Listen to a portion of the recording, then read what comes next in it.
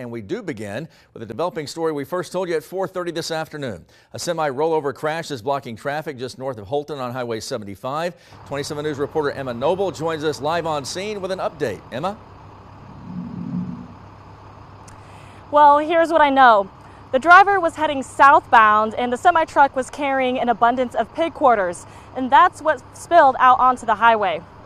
You can see it in the video on your screen now. The semi completely blocked off both lanes, causing north and southbound traffic to take detours.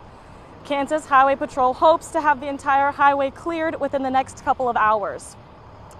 Now, workers have cleared up enough debris to re-allow traffic back onto the highway, but as you can see behind me, the semi-truck has not been moved yet. Working for you live in Holton, Emma Noble, 27 News. All right, Emma, thank you so much for that live update. And again, we'll keep you updated on this story throughout the night. You can also get the latest on developing news by downloading our free 27 News mobile app, and that's available on the App Store and Google Play.